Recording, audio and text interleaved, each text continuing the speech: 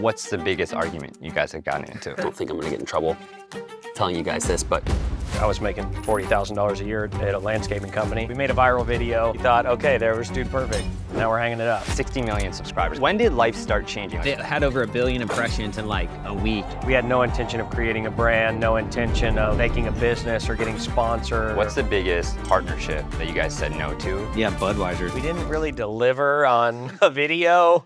So how does this work? Are you guys trying to create the next Disney World? We're still doing basketball trick shots 15 years later. We're not sitting here doing this interview. You're very good at what you do. Dudes, I'm so excited to be with you. I see Cody's not here, so this is the interview where we talk about why he's out of the group. We kicked him out. Breaking news. This was we flew all the way here for this. We didn't want to tell him in person, so we're gonna let you do it. Yeah. The exclusive, I love it. No, but he's with his family, moving day. I thought I'd open up by asking about the 60 million subscribers, because that number is so big, like I can't even grapple with it. And I thought I'd do a fun little experiment, highly scientific. I went to the streets of Hollywood, and I wanted to compare Dude Perfect versus the Beatles. So Amanda, if my manager and wife here could give me this video I put together, I asked people who's more popular, the Beatles or Dude Perfect? I love the Beatles. All right. Hopefully. I mean, this is, I feel like every person's gonna answer the Beatles, but I could be wrong. if we get one person, that'd be incredible. Ready? Yeah. Who are these two groups? Dude Perfect, obviously. I don't know who those people are. Dude Perfect? I don't know. I don't know. The Beatles? You're joking. Yeah. I don't know. NSYNC? I'll take it. The Beatles? Obviously the Beatles. And Dude Perfect. Yeah, Dude Perfect. I refuse to believe it. Like, I don't get the Beatles. I think they're all hype. That's the Beatles, and I don't know, they look like some people off of True TV. True TV. I'm gonna go. Wow. I mean, man, we got compared to NSYNC. I'll take all all those. day. I'll take a true TV star. Dude, honestly, there was no like, maybe there were, and he edited them out. But, that's all in the editing, baby. yeah, but hey, No, it's not. It's actually like I stood out there all day, asked people that question. Were there a lot of people that knew neither? No, it's funny, the age gap too, like so many younger people knew Dude Perfect over the Beatles. And I just wanted to rewind the clock, like take me to your days at Texas A&M, like when you guys met, you uploaded that first viral video. When did life start changing? Like what was that first moment you're like, oh my God, I think like life is changing, I can maybe do this. You know, we put out that very first video, 2009. We were all just messing around in the backyard. We had no intention of creating a brand, no intention of making a business or getting sponsored or anything like that. And so when we put it out there and to see it have success early on was like, to us at the time was just nothing more than like genuine excitement. Like, oh my gosh, this is crazy. Like we did it. Like we made a viral video and that was like very much the extent of it at the time. We were super excited with what we put together. Like after we kind of compiled all the shots. Cory obviously was like our editor at the time, but we would have never even given that title because Very fancy. There was nothing to title. And yeah, Good Morning America called the next day and they wanted to put it on TV and we were like, we did it, we peaked. Like this congrats boys, well done. We made a video that got on TV. That was like where we thought, okay, there was Dude Perfect. And then now we're done, now we're hanging it up. But you guys kept it going, and I know playing different roles like editing, finances, business, Garrett, like I heard you were doing that creative development, Tyler, right? Take me through like, as you guys are going, uploading more videos in college, I feel like graduation is the moment of truth. For sure. How well was it going at that point, and how much money were you guys making? Like, why did you guys decide to take jobs, and how close did you come to quitting Dude Perfect? Oh yeah, I mean, I'm not gonna speak for them because they have a different story, but me, Cody, and Ty graduated college very much with clear intentions to go out into the real world and pursue the jobs. the degrees that we got. We were also the only three that were married, so we had a little bit more on the line than. Yeah, actually, we just had this. I just had this discussion with my wife. Her stepdad at the time when we were dating was alive. He passed away right before we got married, and I literally asked her, I was like, "Man, what do you think he would think of Dude Perfect now?" Because he would have been like, I mean, he would probably drop dead after if he sees the success. Because I mean, he would always be like, yeah, I mean, it's fun, but you know, you got to focus on that real job. So good luck with that. Yeah, I mean, we had no graduation day was just hey man, Dude Perfect was fun while it lasted. It got us, you know, money to buy engagement rings and stuff like that. And you know, at least for us three, these guys had other clear intentions of Dude Perfect, but. Yeah, that was for me. It was never gonna be. To be fair, I still think we haven't. It's not a real job. I'm still like, man, tomorrow I'm probably gonna have to go work somewhere. You know, I'm always the pessimist in the group. You know, it's just like, when's this gonna end? This is too good to be true. So, Well, why is this story different for you guys? We had a couple of moments during school where there was an actual like business opportunity that came up through it. The very first time we were pitched by a company to be involved with anything was GMC. They said, hey, we saw, you know, we'd probably made 4, 5, 6 videos at the time during our junior and senior year. And they said, look, if you guys could do anything, you know, you guys have done these little shots in your backyard, like what would it be? Yeah. And so we talked about it and we told them, well, we'd love to shoot a shot out of an airplane. And we were thinking they were just gonna be like, okay, but like actually what would you want to do? And they said, great, what else? And so we put together a big list of things and we ended up going out to a field near Austin, and Ty went up in this crop duster airplane with a basketball gun on the bottom and the only GMC heavy-duty truck that they had made at the time. And so their one thing was don't break the truck when you're dropping basketballs out. And so Ty goes up on the very first shot, circles around, drops the ball, and misses the goal by 3 football fields and almost hit a cow over in another field was how much closer it was to that, and then drop it in the goal. So he circles back around and we're just thinking we're way in over our heads. And on the second try, Ty drops it out of the airplane and drains it. And that was our very first experience in doing something for any type of big company. And so that ended up going on the NBA Finals as a TV commercial and the World Cup. And that was our first like big commercial thing that we had been a part of. How much did they pay? That was, we got paid $60,000 for, and there were 6 of us 3 at the time. YouTube videos, an NBA Finals commercial, a World Cup commercial, and then I guess posting on Facebook. It was funny because at the time we actually thought that we won. We were like, dude, we had got that same reaction, but the other side. We were like, oh we my got the gosh. $60,000. Well, you're in college. I mean, we were ecstatic. And obviously, they gave us the ability to do something we would never have had a chance to try. Yeah. So of course, it's all relative. And then that marketing team won all kinds of awards. And it had over 1 billion impressions in like a week. And they were like, when we heard that, we were like, the cheapest they paid for a commercial. But that, I think, moments like that, and then companies that would come along after asking us to feature their brand and what we were doing, was what made us feel like, okay, maybe, because YouTube was so early, we weren't making hardly anything off of YouTube. And so I think that was what gave us some encouragement that, okay, we must be onto something if all these companies want to tie in what they're doing somehow to our content. Yeah, but you guys still kept your jobs after that. Yeah. You know, and I heard a specific story. I was doing my research. You guys did this video, the basketball shot from a Goodyear blimp.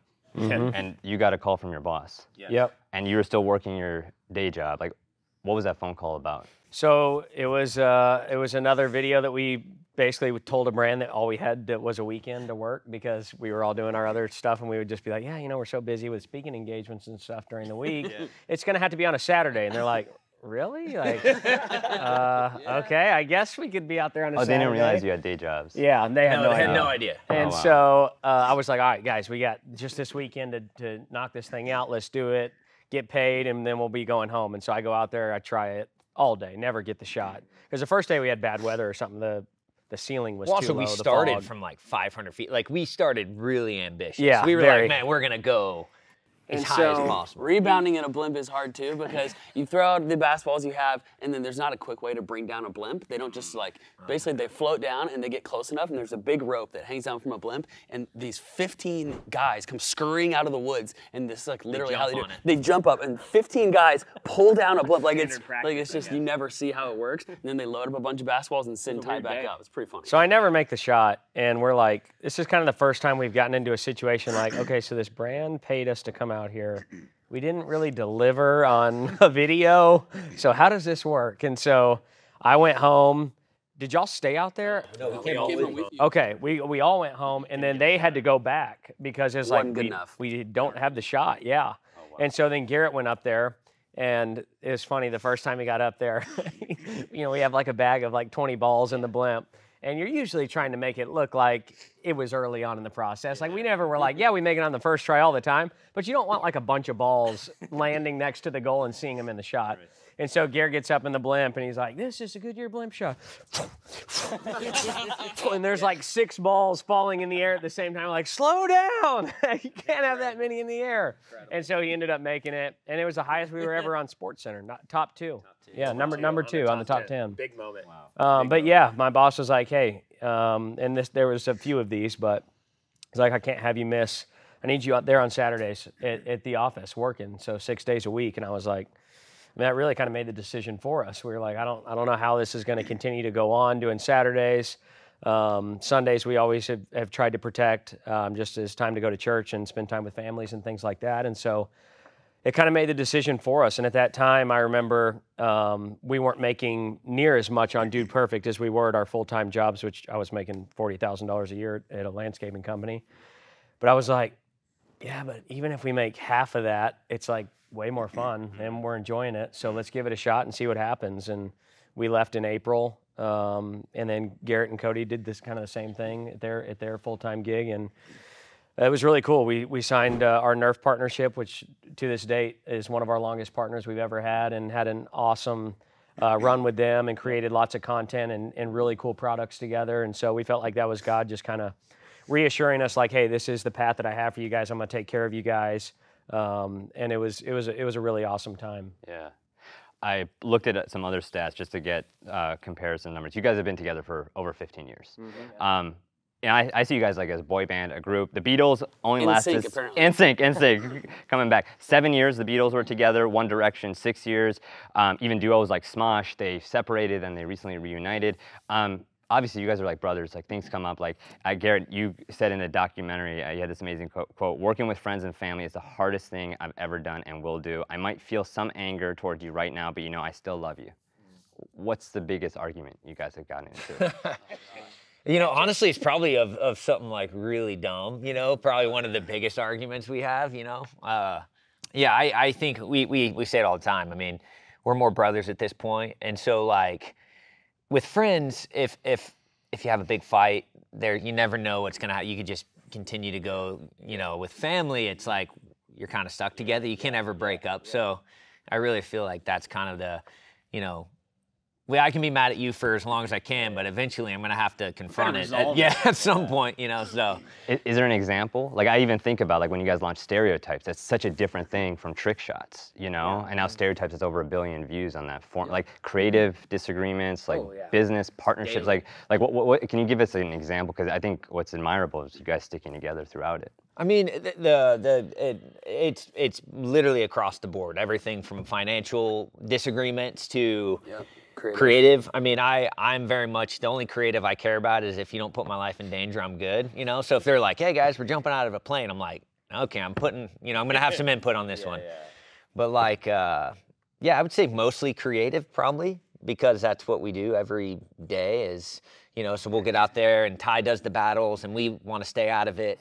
But then when we are about to film, Ty's like, all right, this is what we're doing. And we're like, yeah, right, we're not doing that. And Ty's like, you weren't in the meeting, so we're doing that. And we're like, we're not doing that. And so it's like this. Then all the production guys just kind of slowly go away. And we're left to just argue with us thus far. If you wanted, I was going to say, if you want an example of some of the biggest arguments we get on, we do all these battle videos, and you're not going to find very easily 5 guys that are more competitive than us. Yeah. And these aren't real things. We have invented most of these battles. And so, for example, we did a video, all sports golf battle with Zac Efron, and we drug him along to one of the things we were doing. And there was a point in the video, we had to cut a lot of it out. He's basically he met us, 2 hours before this. We're just hanging out on this golf course and wherever we were, and he's just kind of standing there like this while we are essentially screaming at each other about whose putt with a mallet, with an air tail, went farther than this other thing, and he is literally like, do these guys care that much about, who got Zach, actually, one stroke ahead? And he started cracking up laughing because he's like, man, this is just like me and my brother. Like, you guys are really that competitive, and it's true. Yeah. But, we're brothers. Like, we fight about this kind of stuff, whether it's competition or whether it's stuff on the business side. But, you asked how it has worked. Yeah. And I think the honest answer to that is, we fight about stuff just like anybody does. Yeah. But I think the glue for us has been our faith, the fact that we're all Christians. That's what we can always come back to. And I think that we have gotten better at cleaning the slate, and we have gotten better. It's still hard for us. We're all, prideful guys, but you know, we've gotten better at saying, hey man, I was wrong, like, will you forgive me? And that's hard. That's not an easy thing to do in life, but if you care about somebody and you want to keep, you know, the friendship, and for us, our business is our friendship. You know, I mean, that's kind of the reality of what it is. People see that on camera, and we want to be in a good place with each other, and that's not easy. I was gonna say, they mentioned they got married before the two of us did. So we've all been hitting different life stages throughout the way. Cory had a famous quote early on. Don't put this in. Yeah, go for it. Cory had a famous quote early on where there was some scheduling conflict where he wanted us to go ahead and do it, but these guys didn't want to. And he said, I didn't tell you guys to get married. And so then I think God was very aware of this joke. And so he had twins. Before anybody else. My life got super hard there for a while, and everyone would laugh and look at me and say, I didn't tell you to have twins. And I was like, I earned that. I deserved that big time. That was coming. That's a real piece too, is of course, you know, you hit different life stages at different times, and there's always different challenges along the way. But like you said, you got to find a way to make it right with each other. You know, another thing that blows my mind is like, when most people think of sports, they think about rowdiness, like alcohol, like people like screaming, like, you know, swear words at the screen. But you guys have made the decision to stay family friendly, trustworthy. I'm curious, what's the biggest partnership or deal that you guys said no to because it didn't align to the Dude Perfect values? Real quick, I want to show you what it took to pull off this interview, because from the giant studio that we rented to all of the lights to the 6-7 cameras on set, this was by far our biggest production yet, and it's really all thanks to subscribers like you who've helped us grow so much in the past year, as well as sponsors like Licked who believed in us from the very beginning. And if you don't already know, Licked is one of my favorite creator tools. They are pretty much the only platform that lets you use mainstream music in your YouTube videos, all while being protected from demonetization and copyright strikes. And I'm talking about huge hits like from Bruno Mars to Charlie Puth to Cardi B, because if there's one thing that I've learned in my 8 years working inside YouTube and Instagram before becoming a creator, it's that the right music is what separates the good videos from the great ones. And with Licked, you have access to over 1 million mainstream tracks, in addition to a ton of other stock music and sound effects that are so easy to search for. So if you haven't already, check out the link below in the description and make sure you sign up to get 50% off your first mainstream track and 14 days of free stock music. And now back to the video. I feel like today we never really get that far down the path, so I don't have like a monetary value that we gave up, because we're just like, hey, that's not gonna work for us or whatever before we ever get that far. But I mean, the very first, before GMC, the first brand that ever approached us was a beer company. Yeah, Budweiser or something. And I was 20 years old, so I wasn't even in college. And they're like, hey, we want to give you guys free beer as much as you want. Just put them in the videos. And they're like, it's just not, like, that's what everybody would expect, you know, 5 college guys to kind of do in their first, if they were to get fame and have a video and things like that. And like Cory alluded to, like, our faith is kind of that common thread that goes back to why we're able to continue to do this, we feel like 15 years later. And that just didn't totally align with what we wanted to be known for, or just really what we wanted to partake in even at that time. And so we turned it down, and early on, I would say it did keep us from a lot of opportunities, and we would certainly have been, you know, opened up to more brands that we would be able to work with.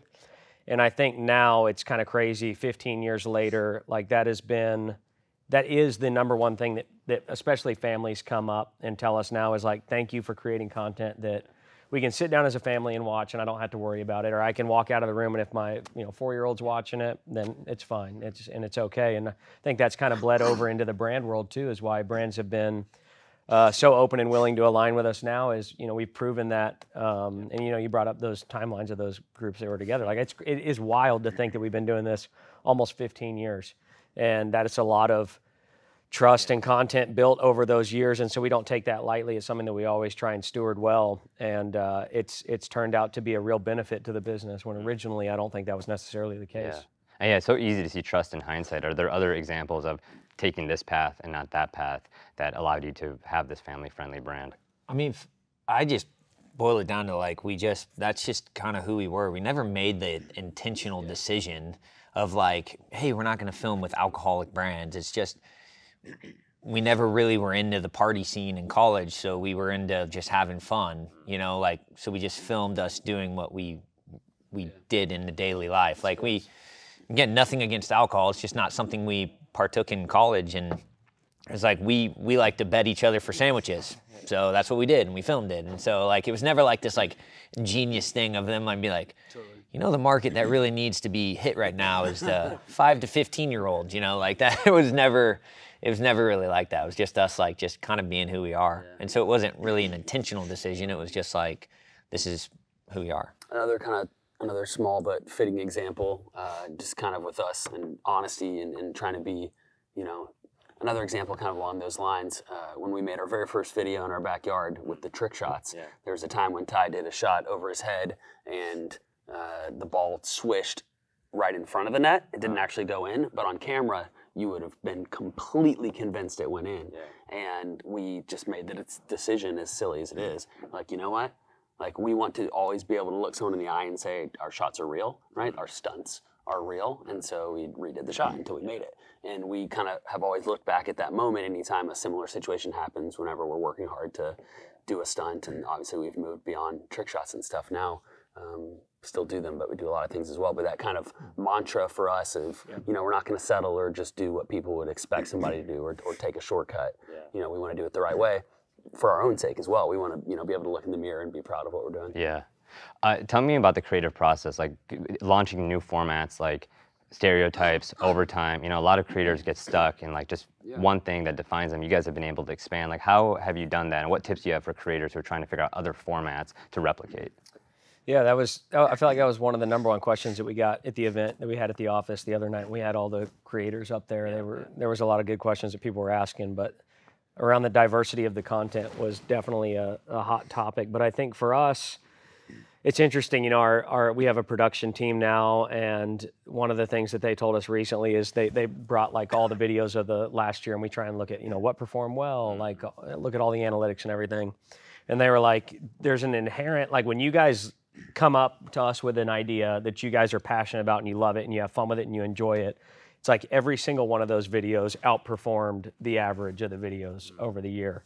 And so I think I would kind of liken that to coming up with new pieces of content to try, because we've tried pieces of content that have failed, intending for there to be a whole series of things around it. But the stereotypes was one that Cory came up with, and we had all played pickup basketball, and that was just like such a natural, like funny comedy thing that opened us up to a whole new audience, because it wasn't necessarily just trick shots anymore. It was now like more comedy based. And then the battles and the competitions, for the first time, people started latching onto our individual personalities, and they're like, I love the fact that Garrett doesn't care. That's how I am. Like, I don't care if in a game, whatever it is, like whatever's happening. And so now people started to latch onto that, which opened up the overtime series, which is now almost all personality based, but it gave us a format to where now we can try different series within overtime.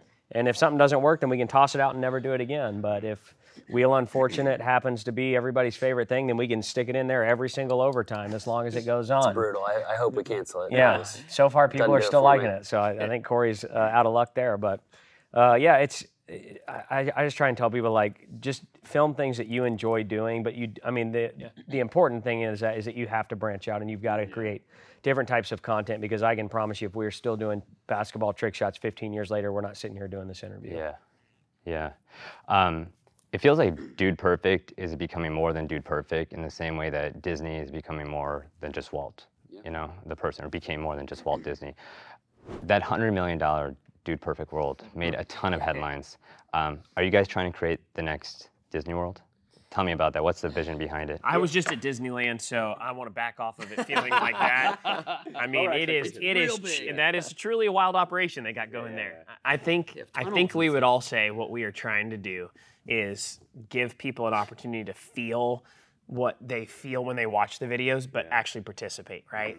And so whether that eventually is the destination that we're trying to create there, or other small things along the way, like product lines we want to put out, or traveling experiences that may come, we want people to be able, either it's as a family or group of friends, to have the type of moments that they've watched us have in these videos for these last 14 years. Yeah.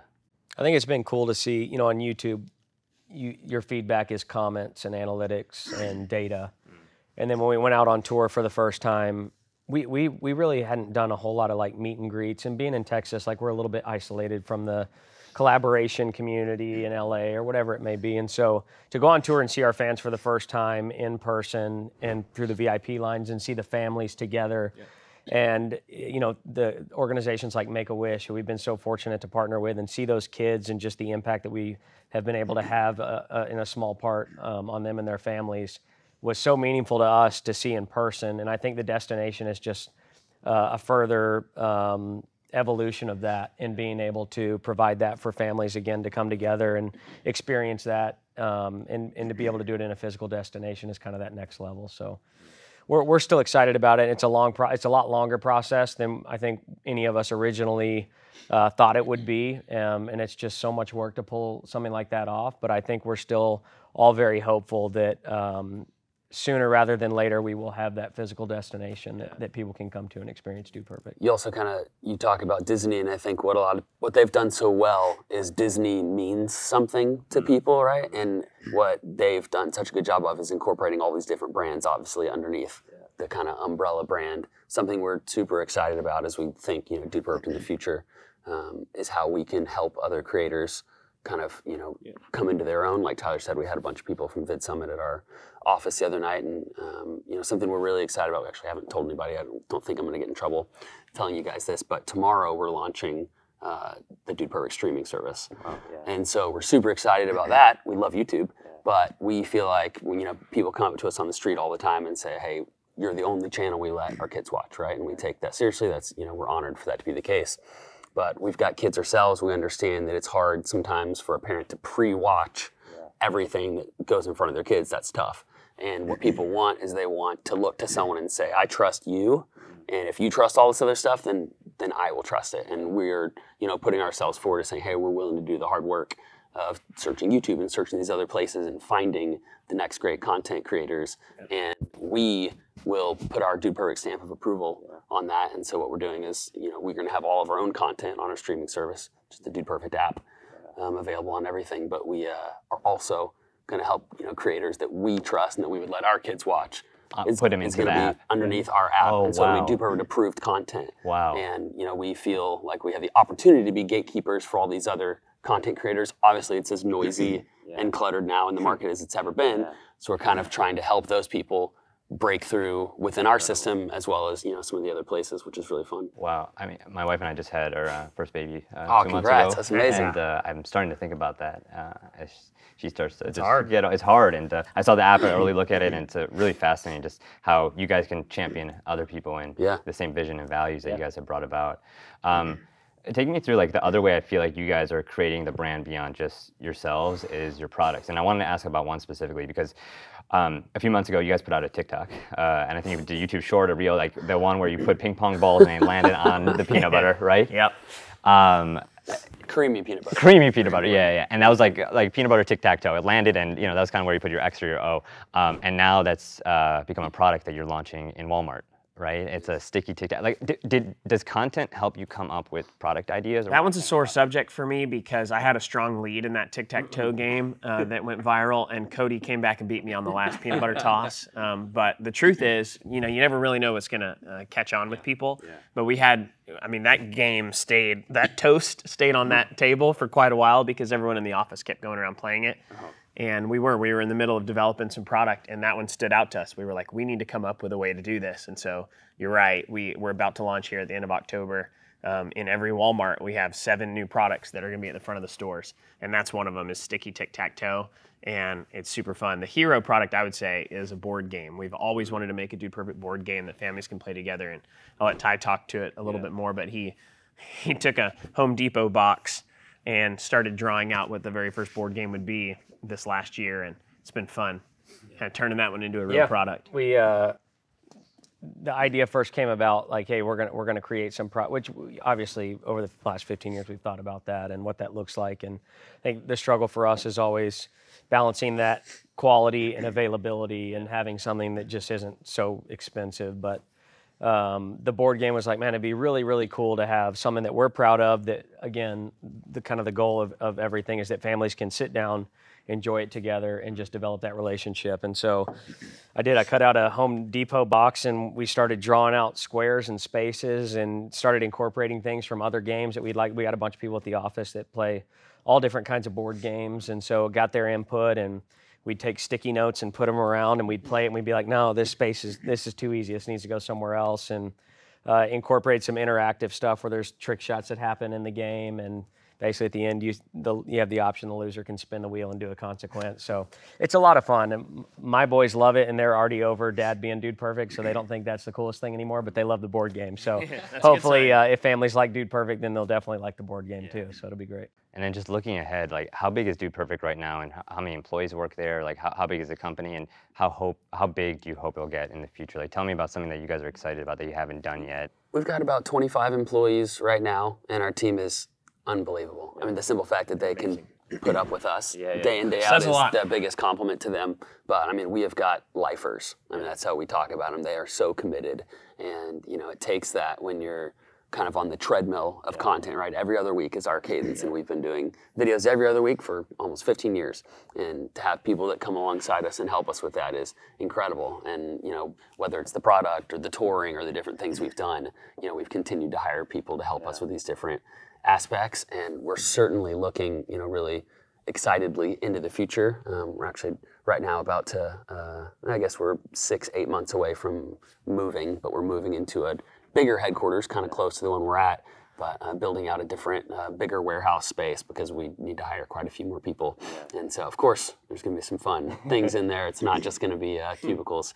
But yes, we're very excited about, you know, a bunch of these projects we have coming up, and we're creating some space for some more people. So if you want to work at Dude Perfect, your shot is going to be here coming up soon. Yes, we need some more people. Yeah. But guys, I know you guys don't usually do interviews. It's hard to get everyone in the room. I just appreciate you taking the time. And as a new parent, I just appreciate what you guys are doing in the world of content and beyond. So thank you guys. It's been a pleasure. Yeah, it's been a pleasure. Yeah. All right, guys, that's a wrap on Dude Perfect. All right.